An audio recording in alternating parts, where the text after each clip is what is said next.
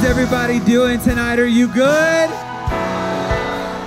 Man, what an incredible night. You have picked an amazing time to be here tonight. I honestly believe it is going to be a special night in the history of young adults. Anybody here for the first time tonight? Anybody here visiting for the first time? Raise your hand. All right. You, sir. Come here real quick. I got something for you. What's your name? Kevin. Everybody say hi, Kevin. Kevin, for spending your Thursday night with us, I want to give you and your friend that you came with some coffee in the morning. So thank you for coming and hanging out. Absolutely. Give it up for Kevin. Hey, I feel like I owe somebody a personal apology up here. I wore my Celtic green shoes tonight. My boy Damon, hailing from Boston, is a Celtics fan. None of you care, but the Celtics won the NBA Finals. I was making fun of Damon a couple weeks ago, so decided to wear my Celtics shoes. Hey, whether you've been here for whether you're here for the first time, or maybe this is your 100th time at Young Adults, our hope in doing a gathering on a Thursday night is to have conversations relevant to our young adult, young professional age, and shine light on reasons why we believe it's reasonable to have faith, why there's reason for hope, and why we actually believe that you can live and lead a life through the lens of love. And maybe you're in here tonight and, I don't know, like the storm of the coming election is already kind of like peeking through the mountains, and maybe you have debt, and maybe you're going through a breakup, and maybe it just seems like life is tough. I honestly believe that tonight there's a reason for hope. And so whether, like I said, whether it's your first time here or your 100th time here, I want to ask you tonight to maybe lower any guard that you might have in your heart. Maybe you're very skeptical of faith. Maybe you're skeptical of church. And for you, stepping into this room, in this environment, is like you are having an out-of-body experience. Don't worry, we're not going to ask you to drink anything weird or eat anything weird.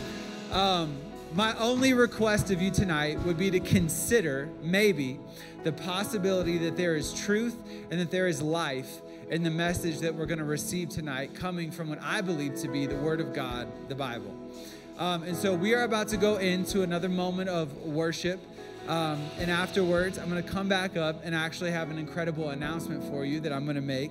And we're going to dive into the message. But could you just do me a favor? I don't normally do this, but it feels like appropriate in this room. Could you just, in whatever way you feel comfortable, posture your heart to receive from God. So if that's you, if you want to close your eyes, if you want to raise your hands, if you just want to sit there with your hands in your pockets, that's totally fine. And in whatever way you feel comfortable, I believe that we're going to receive and hear from God tonight. So Jesus, we come before you tonight, open and available. God, we want you to speak. I believe that you're real, and I believe that you speak to us. I believe that there's people in this room that have never heard your voice before, and my prayer is that tonight they would hear you for the first time. I believe that there's people in this room that haven't heard your voice in a long time, and maybe they feel like they've disqualified themselves from being in a relationship with you, or maybe that their choices or decisions or mistakes have disqualified them. I pray that you would speak to them and that they would hear your voice, maybe for the first time in a long time. God, I pray that you would just draw us close. It's our honor and our joy to worship you tonight. And everybody in this room said amen and amen. YA, let's worship.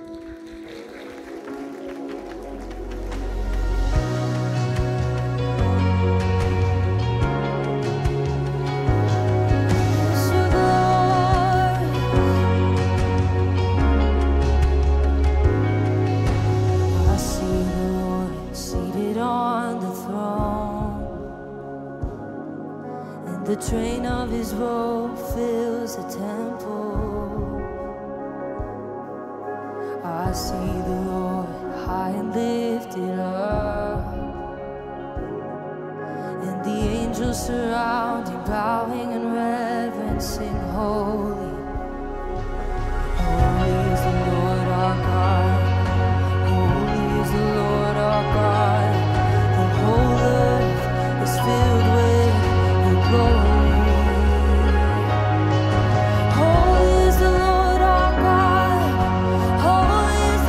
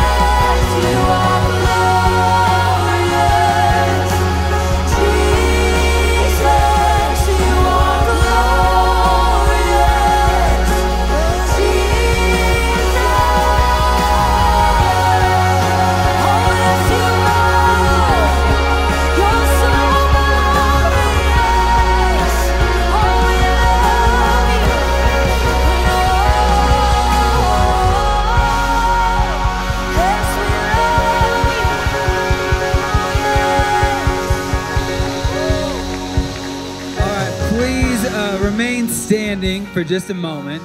And please hold all applause until I'm done. Not for me, not applause for me, that would be weird. I am so excited for tonight. I honestly believe that tonight is this like mile marker in the ministry and in just like the history of young adults. For a long time, Young Adults team has been very, very fluid to say the least. And we have just been praying for people that are passionate about communicating to and pastoring and reaching this next generation of young adults and young professionals. And so she is nobody new to our stage. We used to call her a friend. For the past 4 years, Kaci, Mexico has been building one of the best youth ministries here at our church up in Arvada. I said hold your applause. No, I'm kidding. But tonight, it is my joy and my honor to introduce Kaci, Mexico as somebody who is joining the Young Adults pastoral staff, the Young Adults pastoral team. She will be helping teach, communicate, lead our amazing teams, and just bring vision and passion to reaching as many young adults in the city of Denver as physically possible. And so would you join me in helping welcome one of the newest pastors in our young adult team, Kaci, Mexico. Let's go!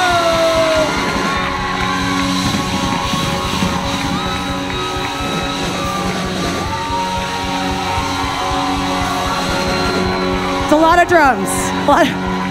Wow, Aaron on the drums, am I right? Hey guys, what's up? How are ya? For those of you that don't know, I was a youth pastor and now I'm here because I feel like after a lot of prayer, I was like, man, I love teenagers. I like the most sarcastic person in a room, and that's typically a teenager.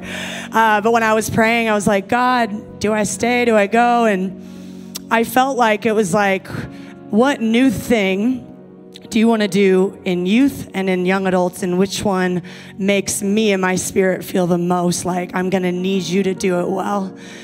And it felt like that was young adults. And for me, it's always been, I want to choose whatever thing has me on my knees desperate for a word in the presence of Jesus, because that's the best way I know how to lead. And so I'm here. And I have some former students in the room, so make some noise. I started youth ministry when I was 23, and so I'm 31 now, spoiler alert. Younger than Connor, so it's fine. So 8 years of youth, but that means my oldest student is 26. So I've been pastoring them and a lot of students I still mentor, and so it doesn't feel like, who are these people? It feels like my people, and so it is an honor. I'm excited to get to know you, and you'll get to know me. It's going to get a little rogue. My thing is I teach the Word of God, and I just want to say, I love Jesus. Would you love him with me? That's my leadership style. And so the word that I have for you today, before I dive into it, summer and young adults was actually the first time I became a disciple of Jesus. I was 19. I had been a Christian for 3 years, and it was my first summer back from college, and I hated the church, to be honest. I love Jesus, but church people, I was like, nah, no thank you. I don't trust anybody. But my friends convinced me to go to a summer young adult Friday night thing, and it's when I fell in love with the Holy Spirit. And when I fell in love with being a disciple of Jesus, which means following and practicing his ways. And it's funny, summer, I think sometimes we think, because a lot of us have it off, that God takes it off. But I actually think summer is some of the times where I see the Holy Spirit actually bring forth a harvest unlike any other season. Because I think our hearts are not in our routine. And we're like, I feel more bored than usual. And I thought summer was going to be more of a rest, but there's a lot of road work, and it's hot and raining, and I don't know what I'm doing with my life. And you kind of start being stuck with your thoughts a little bit more. And when you're stuck with your thoughts a little bit more, I think that we have a desperation for Jesus that just sometimes when we're busy, we don't have. And he meets us in desperation, young adult. And so today, the message that I have to bring to you is something God convicted me of last week. I feel stuck in cynicism. And I've talked to a couple of young adults, and they're like, what's that? Lainey. She's graduated from Baylor and doesn't know what cynicism means, so it's fine. She was my intern, so I can make fun of her. But I've struggled with this my entire 20s. And so today I'm going to define it because I think the thought in the room is that, oh, this message isn't for me. I just think this message is going to be for every single person in the room because I think it's a cultural undercurrent, and I think that we are drenched in it. And I don't think we understand just how stuck we are in it. It's an agreement with death when we have a living God who said he's brought new life. And so I'm going to pray, but first I'm going to read a little bit of a scripture that we'll return to at the end. Matthew 18, 1-4. At that time, the disciples came to Jesus saying, who is the greatest in the kingdom of heaven? And calling to him a child. Come on. No, I'm just kidding. Imagine if I brought a child. I don't know. It'd be so weird. He put him in the midst of them. And he puts the child in the midst, and they're all looking at the child, and the child's probably like, do you have food? Do you have a snack? What's going on? He says, truly I say to you, unless you turn and become like children, you will never enter the kingdom of heaven. Whoever humbles himself like this child is the greatest in the kingdom of heaven. I'm going to pray. God, thank you for your word. Thank you that you convict us, not to condemn us, but to set us free. And so, Lord Jesus, the fact that you reveal things to us when we couldn't see them ourselves, and you say, be free, turn around, come towards me. God, I just thank you that your word does that and that your spirit does that. I thank you for the person in the room who's like, man, I did not want to come today, but I did. Thank you for their courage, God. That is not a small thing, and you'll honor it. And so, Lord, thank you for your word. Hope we have fun tonight. Hope my voice doesn't go away. And I love you so much. In Jesus' name, amen. Awesome. Sit down. Have a seat. All right. So, I was a very cynical child. Anybody else? Okay, cynical children are hilarious in my opinion because the whole point of being a child is that you're like, you believe in Santa. So at youth, I accidentally spoiled that Santa's not real for half my students one year. So that was really fun. I was like, you're 11. Okay. So I was a cynical child, but the point of being a child is that they're not cynical, is that they have imaginations, that they believe in things easily, that they trust easily, right? Like if you see a van with the word candy on it, free candy, don't go to the van. Like you have to teach children that because they have an inherently natural, trusting disposition. Now, I grew up in kind of a tougher household. My dad's on his 5th wife, if that's any indicator. I loved all of them, though. He just kind of sucks sometimes. So I had a hard childhood, and sometimes when you have a hard home life, you can get cynical pretty quickly. And so I had my first CD, it was Avril Lavigne, Let Go. You know, I was like, life's like this, like, bow, like 10 years old. Like, okay, your life's not that complicated. And then Green Day, American Idiot was my second album. And I was just like, Boulevard of Broken Dreams, like, wake me up when September ends. It's like, you are a 10-year-old girl. Like, what is wrong with you? I had an armband that had a flame on it that I still have, but I could not find for this message. Just wanted to roll up in it. They're like, oh, cool, who do we have now? I was just really cynical. I did not know how to put on eyeliner, but if I did, I would have. And that was my vibe.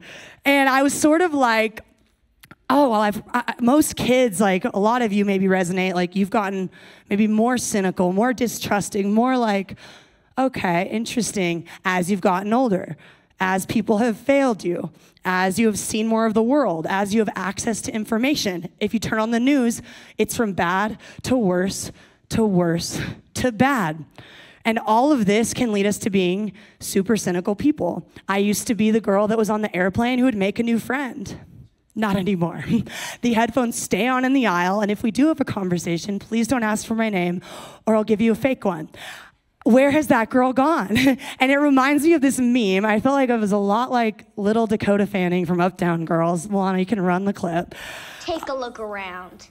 Do you see her anywhere? News flash. You're not gonna. That was me at youth on my last sermon. Like 10 kids talking. I'm like, oh, you want to talk during my message? I was like, it's my last night, just ripping kids to shreds. I know. I was like, take a look around, little kid, and you don't even know I'm leaving after this. Yeah, I didn't say that, but I wanted to so badly. That's me. And so I've carried that with me into life. Just on my drive over here, there's traffic at 3 o'clock, and I say to myself, traffic and road work, doesn't anyone work a 9 to 5 anymore? Like mad that people are out on the road, but it couldn't be like, man, good for them that like maybe they got into work at 6 and maybe they have like a summer Thursday where they get off early. Like so cool that everyone's enjoying their summer. Maybe the parents are just like taking time to be with their kids this summer. No one works a 9 to 5 anymore. And like, I have a night job now. So like, why am I like this? So it's easy to slip into cynicism, and I'm going to go on to define it if you're in the room sort of confused, or maybe you've already looked it up on your phone. No judgment at all. But it's difficult to shake off. It's easy to slip into. It's difficult to shake off. But my guess would be that a lot of us don't think that we're stuck in it. And that can be one of the most dangerous things to fall into, is not knowing that we're stuck, but we're so deeply embedded in it. Because well, my little illustration I had was like, kids used to throw staples into my hair in middle school. Look at this hair. Like, it ate those staples alive. Like, I could not get them out later that night. It's easy to get in there, but it's really hard to get out. Bag of hot Cheetos, stick your hand in, take a couple. Those red fingers are going to be there for life. Like, easy to get in, hard to get out. And so I want to define it for you. Because here's what cynicism does. It says, I'm all alone. No one's going to look out for me but me. I've got me, you've got you. People are inherently trustworthy and their motives are inherently selfish. And so if I can just take control of my life and be super careful about who I let in, even God, even church people, especially church people, then I'll be okay. Then I'll be safe because I'm the only one looking out for me. And if you're not careful, you'll banish people away until you're on an island by yourself. But when Jesus comes to send you a lifeboat, you'll say you're on vacation. You'll get exactly what you think you want, and then you'll wonder why you can't connect with anybody, and like, it's so hard to belong. Oh, it's so hard to connect, and it's so hard to belong, but people keep failing me, and I just feel like I'm in a haunted house, and I'm in the lobby at church, and it's just, when is someone gonna say something rude or racist or sexist? I'm just waiting to be disappointed in this place. And you're like, oh, this is how I felt on Sunday. I'm in this.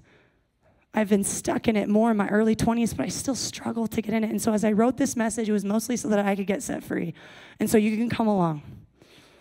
Cynicism defined as this: an inclination to believe that people are motivated purely by self-interest, contemptuously distrustful or skeptical of human nature and motives, the feeling of distrust or that something isn't going to work out well. Now, I'm going to define it. Is there any millennials in the room?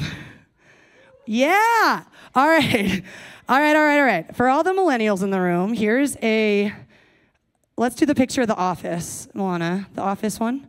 So if you need a photo, like, this is sometimes how I feel on a Sunday. I'm like, what are you going to say? Where are you going? What are you going to do? Okay, I'm Dwight Schrute, Michael Scott. Okay, so for all the Gen Zers, we have a Spider-Man one. You're welcome. Okay, there you go. Okay, really trying to reach out here. And the reason I'm going to over-define this is because my former intern said she didn't really understand the definition. So here we go. Here's a cynical quote that I thought was hilarious. And the fact that I loved it so much made me realize I'm really stuck in this.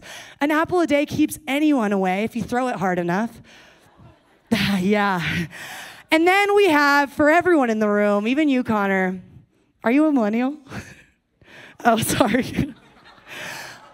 Love you, man. We have emojis. So I looked up, what is the emoji that is like the most cynical? Or sus for all you young Gen Zs in the room.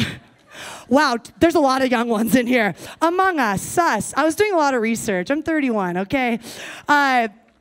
It's the face with the raised eyebrow, and the definition is that it conveys a variety of sentiments, including suspicion, skepticism, concern, consideration, and disapproval. Everyone make the face at me just so we can just play around a little. Yeah, you have a good one. Hers is good. It's like slight. Yeah, it's like, all right. So you know what's really fun when you look up emojis? Like, what emoji should I use for this? They have pairings. like wine pairings. Like, it goes well with these emojis. If you ever really want to tell someone how you feel, it pairs well with, I don't know about that. Oh, nice. Annoyance or frustration, you can match them if you want. Mild irritation, deadpan, dead eye, yeah. Then we have the side eye suspicion, like a little pissed off and I want you to know it. And then smug skepticism. Take a look, bring it in. Have any of you used these emojis in the last year? No? Oh, everyone, that was resounding. Like, yeah, honestly, I use the smug skepticism because I like my cynicism to make it seem like I'm smart. That's my favorite brand. I don't know about you. So, now that we've defined it, I want to talk about three things. Then I'm going to dive into the scripture. There's not going to be some clever organization here. I want to over-define it because I don't want you to think this message is not for you. And I don't want you to think that this is the same thing as discernment, as an election, or as guarding your heart, because it's not. So, why are we cynical? What can it look like, and what are its effects? Why are we cynical? Before I dive into that, I have a statistic because I'm so smart, and I read the Harvard Business Review. I just looked up some things, and it popped up, but Google. So in 2022, they published an article about cynicism in the workplace, and it's funny because Microsoft, massive company, had this job opening to be a CEO, and they weren't getting a lot of applications, and then they realized that there was this like horrible work culture at Microsoft at the time, and they brought in some organizational like professionals that study organizational culture, and they had them observe their culture and then make observations so they can make changes, because it's not good if you can't hire for your CEO. And what they realized is that they had cynicism was one of the like undergirding aspects of their culture that was tearing it apart. And that employees statistically didn't want to work there despite the pay. And so the quote or the statistic that they came up with, they said 45% of Americans in 1972 believed that most people can be trusted. But by 2018, that share dropped to 30%. And in 2022, they did an Edelman Trust Barometer. Nearly 60% of people across 27 countries said their default was to distrust other people. 60% of people across 27 countries, their default was distrust. And then they, I'll go back into that article and what they found out more of. But they're discussing cynicism. And so one of the reasons I think that we're cynical is our past pains and hurts. Now, it's funny, a lot of us could probably point to a lot of really good memories in our past, right? Like if you're really forced to go there. But our inclination is actually to go negative. Our inclination, the way that hey, how was your weekend? You're probably going to bring forth the first piece of news that is not positive because of the way that our society works. And so some of us have real reasons that we're cynical. Well, I don't trust somebody because I was rejected or I was cheated on or my parents would say one thing and do another.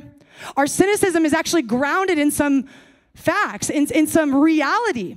And so we think to ourselves, well, I've done it as a coping mechanism to protect my heart and to protect myself. And so we look back and we're like, I actually have good reason to be cynical. And it's this fear of the future based on a one-sided view of the past combined with feeling on your own.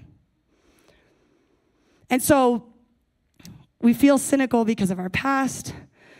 Our world is moving this way. It's a coping response. You've used it to adapt. You have a lot of good reasons, but there's a psychological cost to this adaptation. There's a cost to it. And so what can it look like? Here are the three masks that we give it, and especially Christians. Now, I want you to write these down, but I want you to circle the one that you relate with the most. The first one is, well, I'm just discerning. I have really high standards. I have a really high regard for the truth. It's not wrong to have high standards, but God didn't ask you to employ them by weaponizing your mind. He asked you to employ them by asking you to renew your mind and intercede on your hands and knees praying for our body. And so you say, well, I'm discerning. I can come into every space and I can suss out who's not real and who is real. I'm discerning. I'm not cynical. But if your discernment is leading to death, it's not of God. If your discernment is leading to gossip, it's not of God. Or you're mishandling your love and zest for high standards and the truth. Or you're only employing some of your theology. And then we have this, and honestly, I resonate with all these. So if you're like, wow, she sucks. No, me too. So that article, let's go back to it. They held a mock, the University of Toronto held a mock job interview where they had half the people interviewing for the job lie, and the other half tell the truth.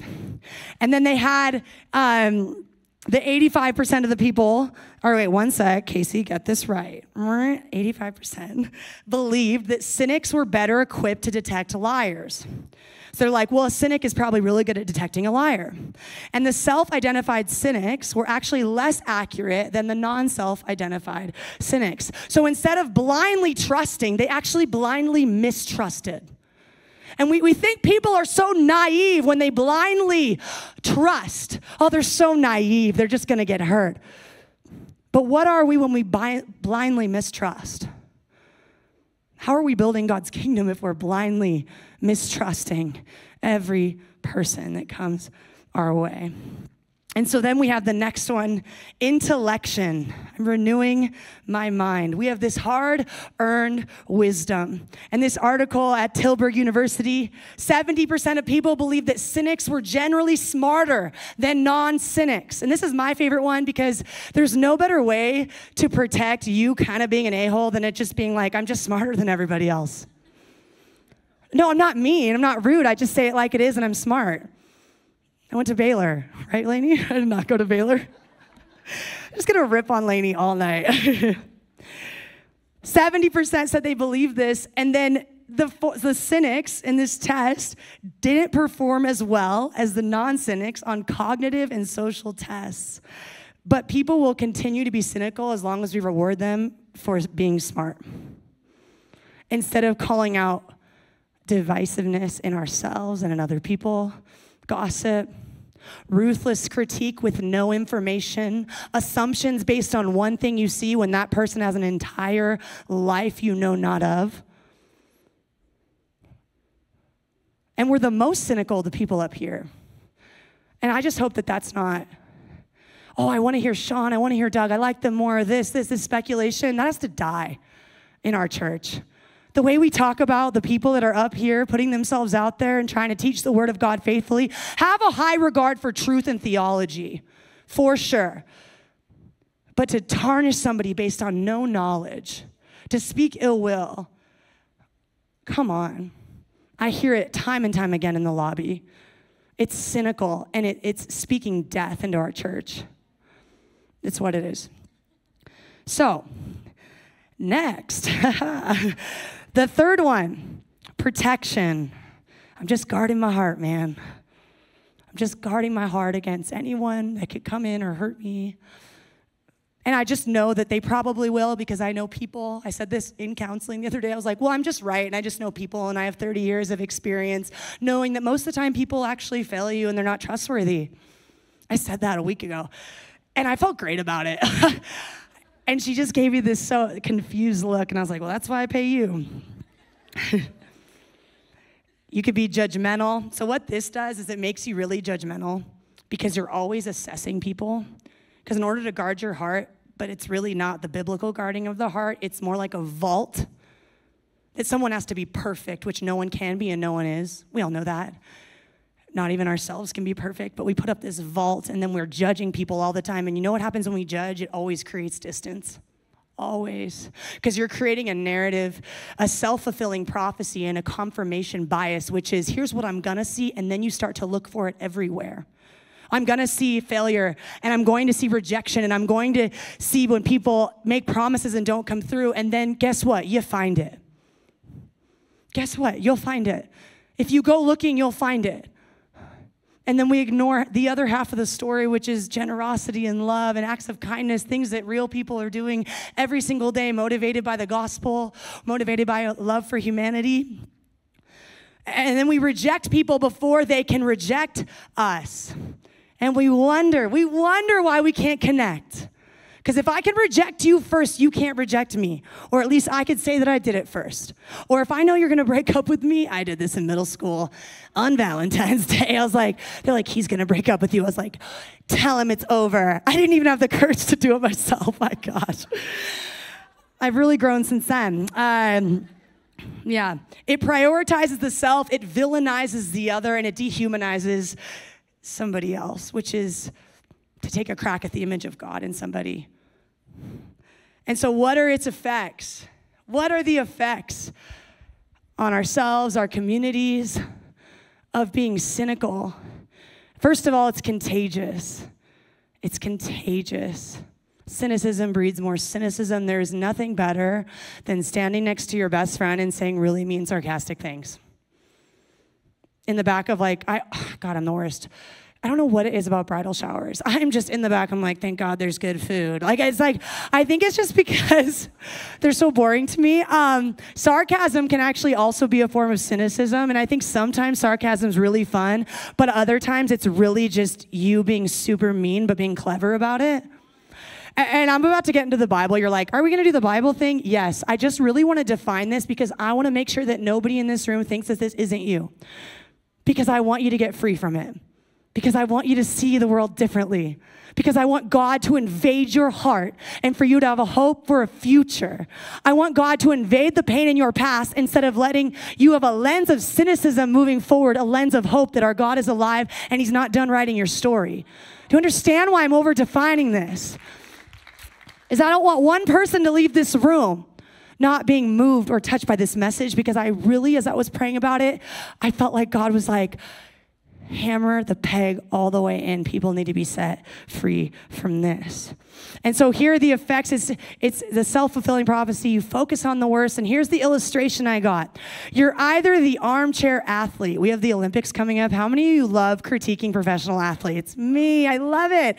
I'm like, idiot, should have done this. I'm like, popcorn all over, like every snack available, like 3 different drinks, like a Poppy, what are the other, a limoncello, a LaCroix, like there's a triple over there, and then I just got chips, and then Taco Bell's on my DoorDash on the way. And I'm watching Caitlin Clark, I'm like, boo, bad layup, who misses that? And then I'm watching, what's her name, Simone Biles, I'm like, she did a step, watch out for that step when they land. I'm like, armchair athletes who don't have the courage to actually get in the game and play and build something worth building. You know how hard it is to build a Jenga tower? It's so much easier to accidentally knock it over. It takes no courage, takes no thought, it takes no risk. Or you're the athlete in the game who lacks humility and can't play well with others. I was that forward sometimes. I'm like, oh, you didn't pass to me because you just didn't, I assume the worst. You just didn't want me. You just didn't think I was good enough. You just don't want me to have the ball. Or maybe they just thought of a better option. Which one are you? And there's a quote by Peter Adam. It says, cynicism gives us the luxury of being right without the responsibility of working for change. Do we want to build the church of God together? Or are we going to sit back and cross our arms and look at the people that are and say it's not good enough? And call it discernment. And call it discernment.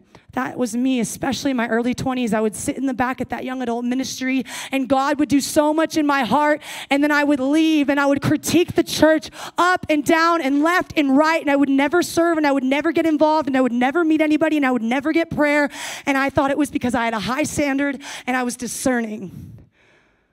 Man, get some skin in the game. Let's build this thing together. I didn't say we're all going to be perfect. We're going to make some mistakes. But luckily, we aren't each other's rock. Jesus is our rock and our foundation, our unfailing Father, and he's holy, which means he can't sin against us. And not only that, he's alive, and he's building, and he's coming back. And so I'm going to get into the Bible now. Oof. Nah, I won't go. Youth, it's a 25-minute clock, but okay, here we go.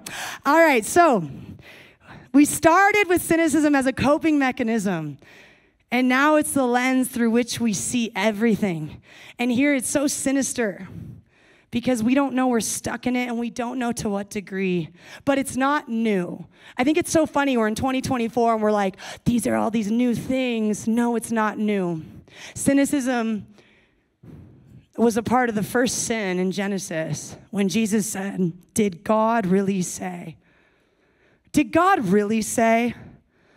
Do we have the emoji? I just see it. I mean, it was a serpent, but like, I feel like it still could have happened. Did God really say not to eat from that tree? drenched in cynicism. Because what the serpent's trying to do in Genesis, and we'll read it in a second, is to get Eve to question the motive and the character of God.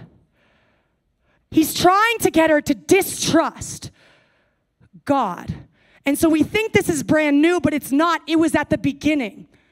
It no longer has the final say, but it still can grip us.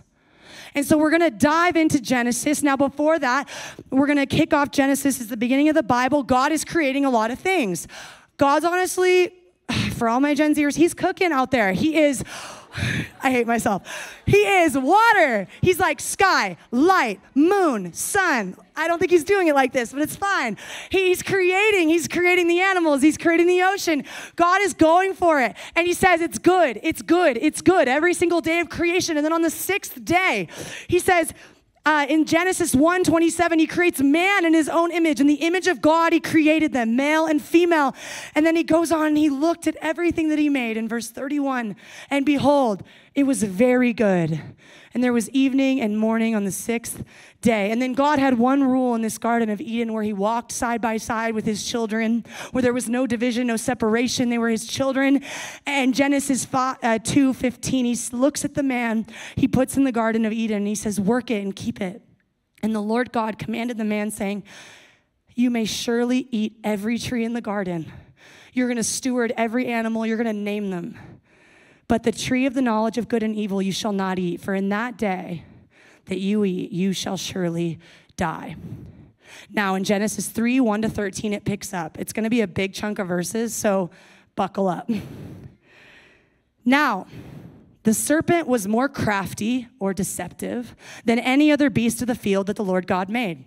And he said to the woman, did God actually say...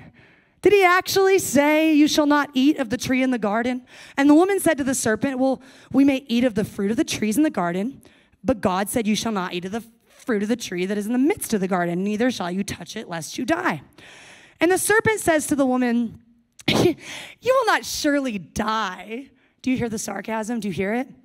You'll not surely die. For God knows that when you eat of it, your eyes will be opened. AKA, God lied to you. And he's withholding goodness from you. And you will be like God, knowing good and evil. So, and then he makes her a false promise. So when the woman saw that the tree was good for food and that it was a delight to the eyes and that the tree was to be desired to make one wise, she took of its fruit and ate. And she also gave some to her husband who was with her, and he ate. And the eyes of both were open, and they knew that they were naked. And they sewed fig leaves together and made themselves loin cloths. Did God actually say? The first thing the enemy wants to do is to get her to question the motives, the benevolence of our good God. And here's the annoying part. God does all of that creating. He says it's good. He says it's good. He makes Adam and Eve. He says, look what I have given you. Look what I have given you to steward. And one question from a serpent on the ground dismantles all of his credibility in their minds. 7 days of creation. Very good. Steward it. Here's a gift. Here's a wife. Here's life. One question dismantles his entire credibility. And you think cynicism isn't dark. You think it can't touch you. You think it's not something that brings death.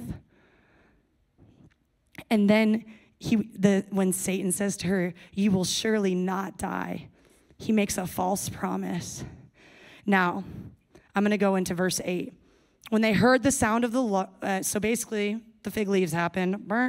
They heard the sound of the Lord walking in the garden in the cool of the day.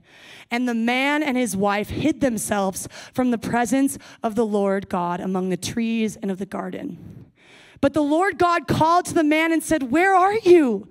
And he said, I heard the sound of you in the garden, and I was afraid because I was naked and I hid myself.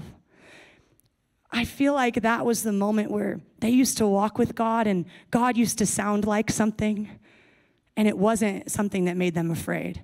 And so what happened here that now all of a sudden the sound of God makes them afraid? Because Satan got them to see different, so they did different. So they heard God differently. Satan got them to see the tree different. If you rewind, it says, oh, then the woman saw that the tree was good for food. So then they did different, and now they hear God differently. They're hiding, they're afraid, and it picks up, who told you that you were naked? Have you eaten from the tree which I commanded you not to eat? The man said, the woman who you gave me. Do you hear it again? The cynicism and God's character and goodness. She gave me the fruit of the tree I ate. And then the Lord God said to the woman, what is this that you've done? And the woman said, the serpent deceived me and I ate. Where are you? Who told you? Don't you hear God's love in this moment?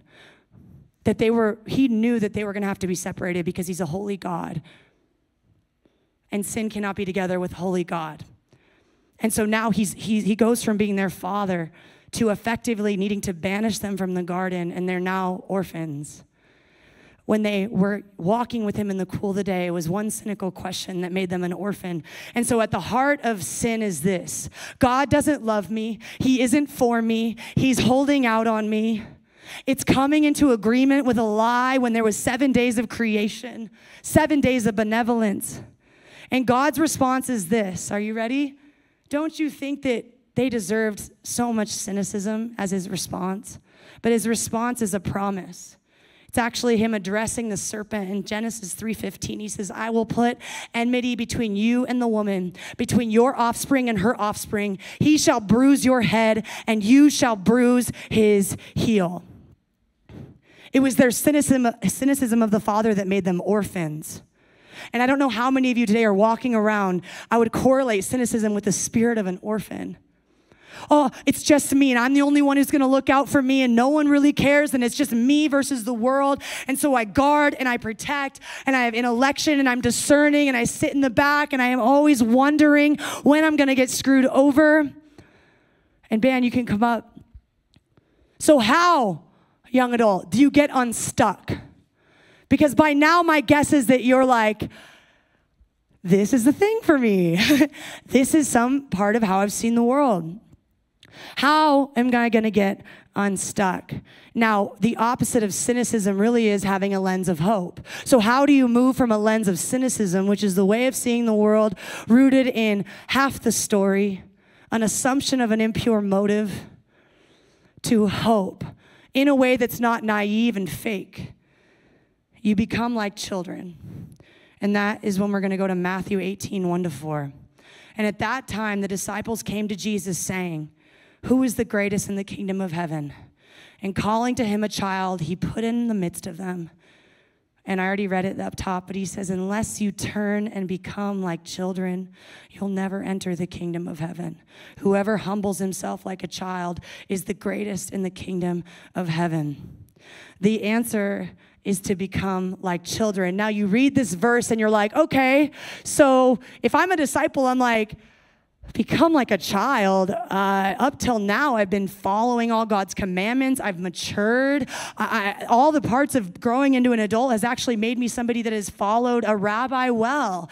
Is Jesus asking me to just simply change my disposition?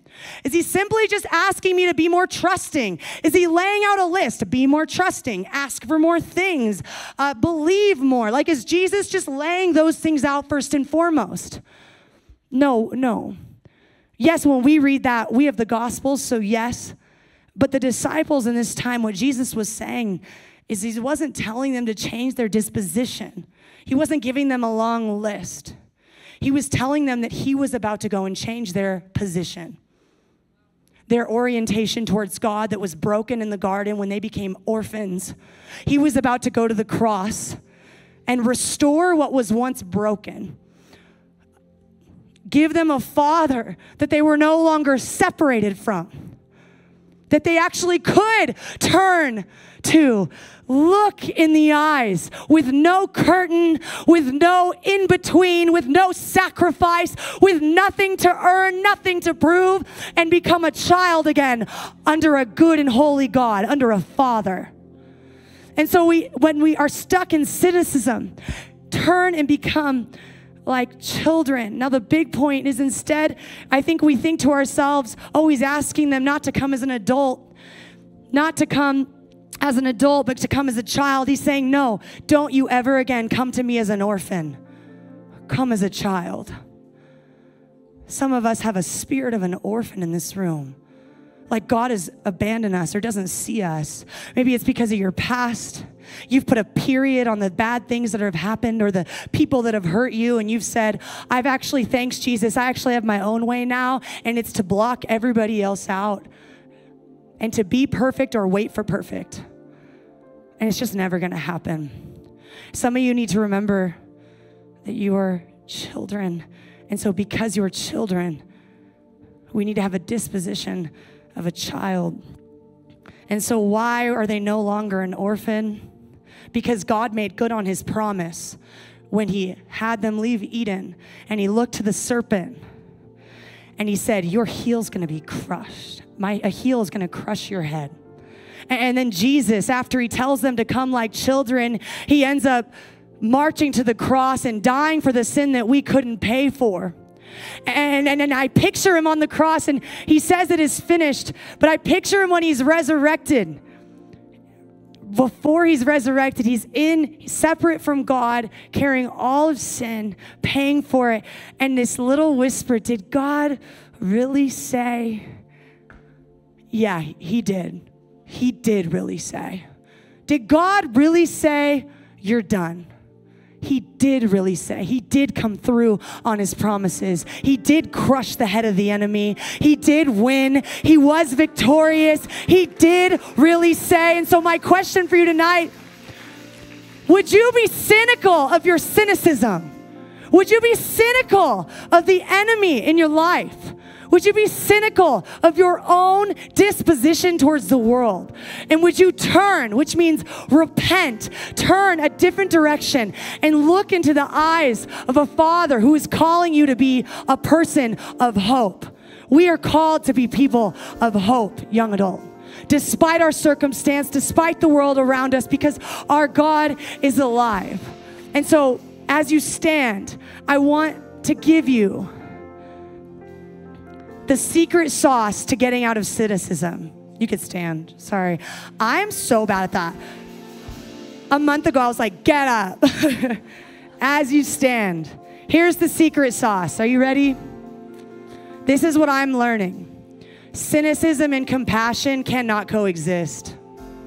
Because cynicism says no one cares and you don't care, and compassion says, I see you, I see your pain, I see you're hurting, and I care enough to do something about it. I care enough to do something about it. Compassion is a strong feeling of sympathy and sadness for the suffering of others and a desire to alleviate that suffering. And so when God had them leave the garden, he didn't just say, bummer. He had compassion. He wanted to alleviate what had been done. And tonight, as you stand here feeling like an orphan, feeling like he doesn't see you, feeling like you're too far gone or your past is too far bad, and you're so mad and you're so bitter, but deep down you're so grieved. Some of you need to bring your pain before a compassionate God. Some of you need to turn, which means repent, which means have courage. Turn around and see that God is compassionate towards you. He doesn't just see your suffering and say, good luck. He sees your suffering and says, your story is not done. Even while you lay your head on your pillow, I am going to work on your behalf. You might not see it now. You might not see it in 5 years. You might not see it till he comes back, but he's redeeming all things. You have a good reason to be cynical. You might have a bunch of good reasons to be cynical, but the cross is a better reason to be hopeful. Come on.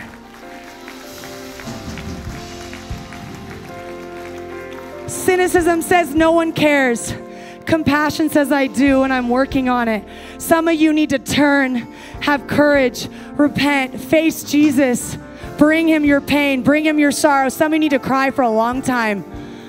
Some of you do. Instead of burying your grief and being angry, some of you need to be vulnerable before a holy God and let him sit with you. And then become like a child. In humility, would you receive healing tonight?